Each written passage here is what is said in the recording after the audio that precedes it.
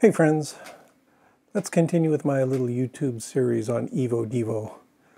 Last week I gave some general background, and today I want to jump right into some of the literature. But first I have to present a few more general insights. The first thing I want to mention is the myth of the scientific method. You've probably encountered this simplified version of the hypothetico-deductive method, which some people treat as dogma. I'm not particularly impressed with it.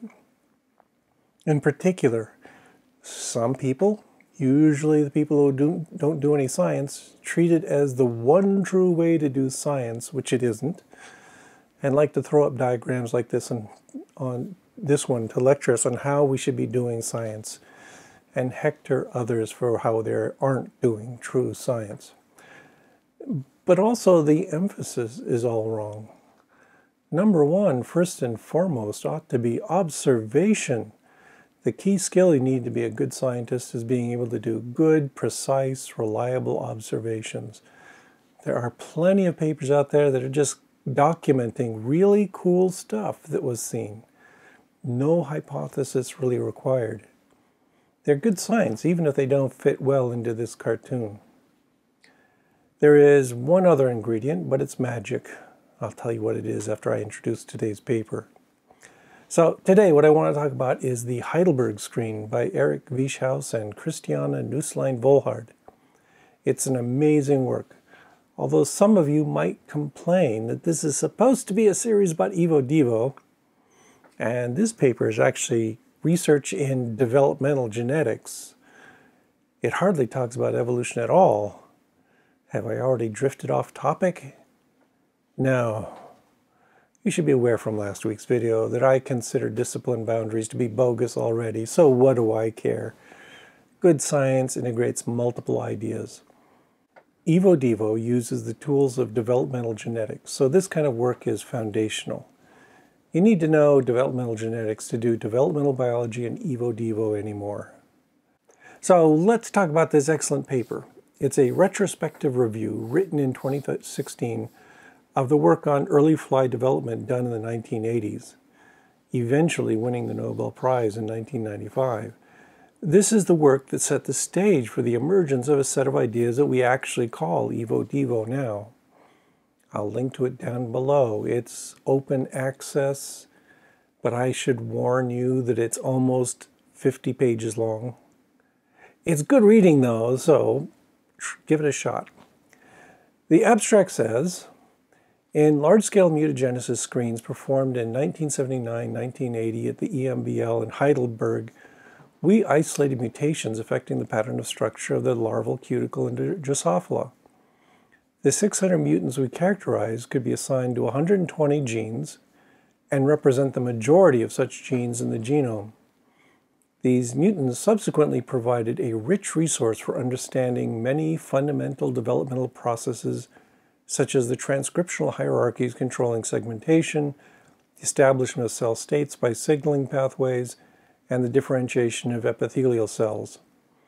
Most of the Heidelberg genes are now molecularly known, and many of them are conserved in other animals, including humans. Although the screens were initially driven entirely by curiosity, the mutants now serve as models for many human diseases.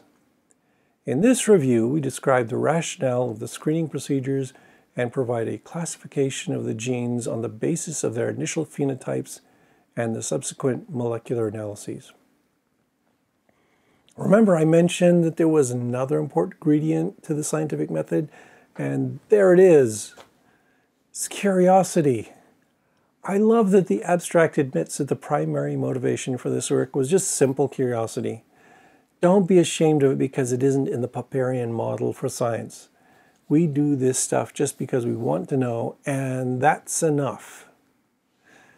So, what is this study? I remember when it first came out, what impressed me then was that it was a saturation mutagenesis study.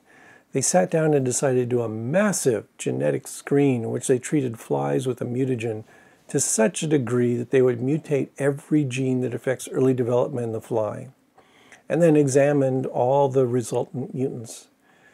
I read about this work as a graduate student, fully aware of how much work was involved, and terrified that this was going to be the new level of expectation in this field. It was that impressive an accomplishment. There was a method to their madness, though. The first thing they did was pick a good subject and an interesting question to answer. And this is the experimental organism, the larva of the fruit fly Drosophila melanogaster. What ought to be obvious is that there's a specific pattern here. This isn't a featureless, bland tube of a maggot. There are bristles and bumps organized in bands with variation from band to band. In addition, there is patterning within each band. They have a specific orientation. They also vary from ventral to dorsal. So there's a whole lot of organization here. So what they did was look for significant variations to that pattern in their mutants. They had a set of criteria to constrain their research. First, there's a set of mutants they don't want to waste time on. So they said, do not keep embryonic viable, lethal, normal-looking, lethal BFP, that is brown, faint, or pimples. Notice that the one thing they were not looking for is variations that were viable, or looked normal, or had minor variations. This was key. They wanted genes that had major structural effects on the construction of the organism. There is a place for studying mutations that, for instance, wreck metabolism and kill the animal. But be aware that they are looking specifically for strong mutations that disrupt morphology. They aren't going to waste time here on genes that affect pigment spots. And again, there's definitely a place for that. It's just not this study. The mutations they wanted met these criteria. They were going to keep cuticle differentiation mutants, cuticle integrity, DV, dorsal ventral pattern, anterior-posterior pattern, homeotic, and other.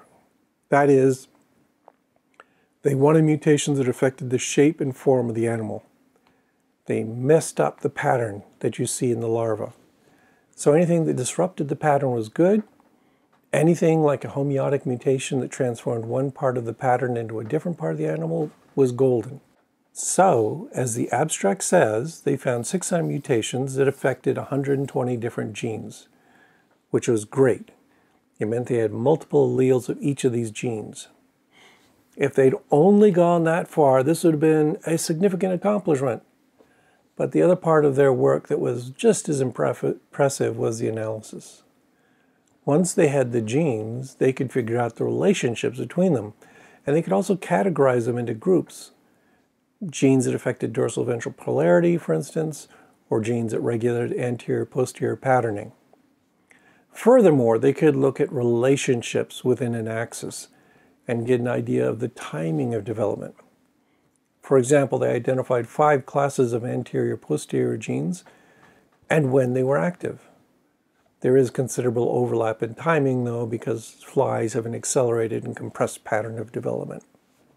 The first class are the maternal genes. These are genes that needed to be active in the mother's ovaries.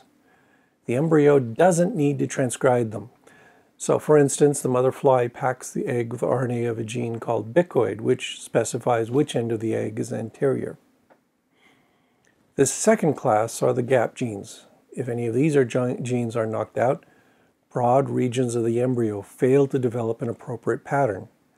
They essentially demarcate the position of sets of bands in the embryo. The third class, and a rather surprising one, are the pair rule genes. There are genes that are expressed only in the odd-numbered segments, and others only in the even-numbered segments. These are the genes that are essential for defining individual segments of the segmented larva. Fourth are the segment polarity genes. So once you've defined a segment, these genes define what end of the segment is front and which is back. If you stain the embryo for one of the segment polarity genes, you get a beautiful pattern of horizontal stripes. One stripe for every segment. If you stain for pair rule genes, on the other hand, you get horizontal stripes, but half as many, with a stripe in every other segment. And finally, we get the selector genes, also called the Hox genes. What they do is confer a specific segmental identity on each stripe. Is it a head or a thorax or an abdomen? And further, which segment of each region of the animal is it. These are the genes responsible for the familiar homeotic transformations like putting a leg where an antenna should be. And this is where we start to get into the real Evo of EvoDevo. Once Nüsslein-Volhard and Wieschaus had cracked the code and identified the genes responsible for these crucial events in early fly development, other people could get in the act and search for those genes in other organisms, enabling evolutionary comparisons. And oh boy, did they. Once you've got the code for a pair rule gene, for instance, you could ask whether mice or nematodes or zebrafish or spiders or snakes have the same genes. And they do. Then we could go further and use these genes as probe to ask what mechanisms mice and nematodes and zebrafish and spiders and snakes use to assemble their body plans. And that's where the fun begins. There are similarities. All these organisms have some of the same pair rule genes, for instance, and there are enlightening differences. Vertebrates use the pair rule gene in segmentation, but it's expressed in every segment, not every other segment. Once you start trying to figure out how those differences evolved, then you're right there in the heart of EvoDevo. By the way, the genes that specify the heart are homologous in vertebrates and fruit flies. You see where this takes you? Suddenly, you are seeing common descent made manifest, and you're also studying the differences that make descent with variation so interesting. I hope that gets you all started on some foundational science for EvoDevo. I highly recommend this Wieschaus and Nüsslein-Volhard paper. Don't be intimidated by the length. It's not as technical as I feared, and going through it will teach you some useful genetics. I'm planning to do a live stream to talk through it with you on Saturday at noon my time. I guess Friday was taken with some holy day or something. And besides, I'd rather take the opportunity to talk with my kids and grandkids on that day. Also, if you're really interested, an excellent book on the subject came out in the very early 90s. It's called The Making of a Fly by Peter Lawrence. There was a time when I taught a course in invertebrate developmental biology, just invertebrate work, which is kind of weird since the principles are the same across the animal kingdom. And this was the principal text. Also, every year in that class, I'd announce to my students that this work was going to win a Nobel Prize any day now, until the year they actually did win a Nobel and I could retire my gift of prophecy.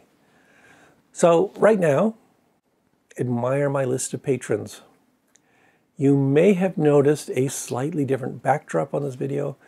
We're having a blizzard outside, so I turned the camera to the other side of my office so you can see the hullabaloo going on out there. I've also got a clip of a sparrow that took refuge in a lamp housing out there. Very sad. And a woodpecker that put up with some high winds to gobble down some suet. Poor things, it's miserable out there. Okay, talk to y'all later.